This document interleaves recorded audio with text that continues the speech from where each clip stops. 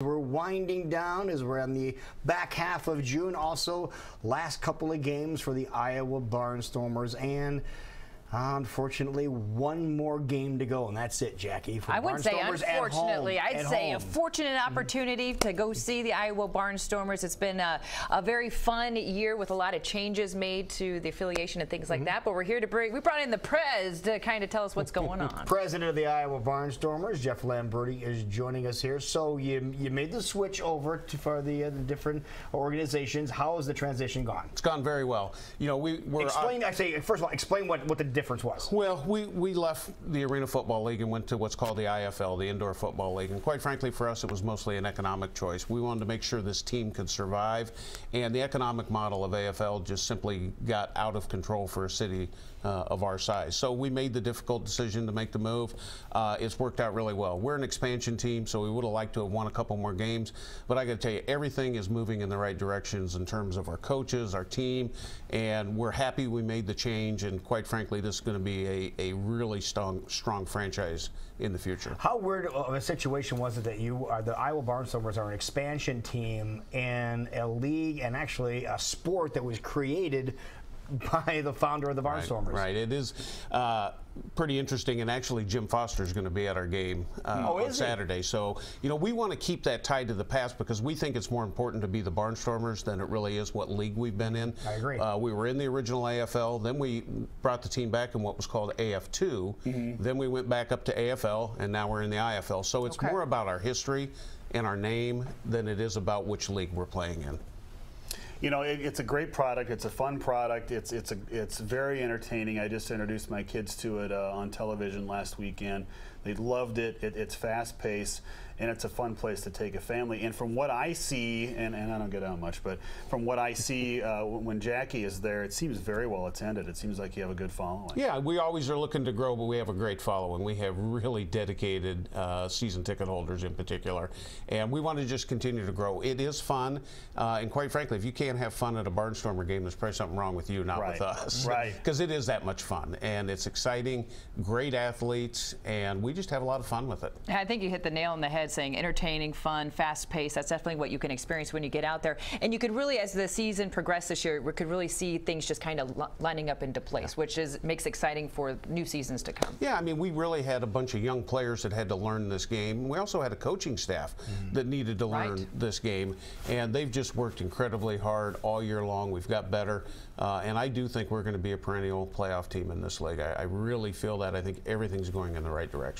Why do you think the city of Des Moines is so behind the Barnstormers?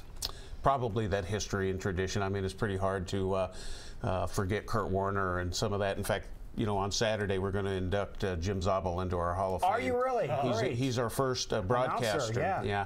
And Jim loved the Barnstormers, loved the indoor game. And, you know, he has just been was a great supporter of ours. And actually, the first 2,000 fans are going to get a Jim Zabel bobblehead. No way. Yeah, it's something pretty unique. Oh, wow. Yeah, so they're going to get, so if you want a Jim Zabel bobblehead, which is going to be kind of a collector item. That will be a collector's item. First 2,000 fans in the door get that. Now, we also have a special offer if you want a guaranteed bobblehead. For $45, you get a ticket to the game, a guaranteed bobblehead, and then we're going to have a reception with some VIPs, including Ed Podolak, Jim Foster, John Gregory, and then we've invited all former Barnstormer players to come. So it's going to be a private reception. Oh, that's worth it. Before the game. That's for $45? Yeah. Can I get into that? Yeah. That sounds like a lot of fun. And as you can see here, we are always having fun. Scotty, Scott Casmer, who's announcing now. We always have our selfie before the game, before we get going. And it just kind of speaks to the fun that we have there. A lot of promotional events going on as well. I'm able to kind of work with the audience and walk around, and you just meet some very loyal, fun people. People that come from from Arizona. They're in town for the summer. They come to the game because they know it's a great experience. Yeah, they do, and they have fun, and they're a little crazy at times. And of course, actually, the Barnstormers were kind of the first team that really introduced the cowbell. Now you see them in arenas all over the place. Because we had the barnyard. Right. You know, we had the barnyard, and that was our thing. There was a couple of times we had different noses that came on the barnyard. Everybody had like horse noses and pig noses, and that was the barnyard, and that was the rage. And there other teams were complaining about the noise the barnyard was making. No lie, that was a lot of fun. There's still some cows and things that show up, Lou, if you want to stop by. There actually are. There actually are, but you know, others now have adopted that because it was so popular. And the great thing about that is that wasn't something the team did. the fans just created that and started bringing cowbells.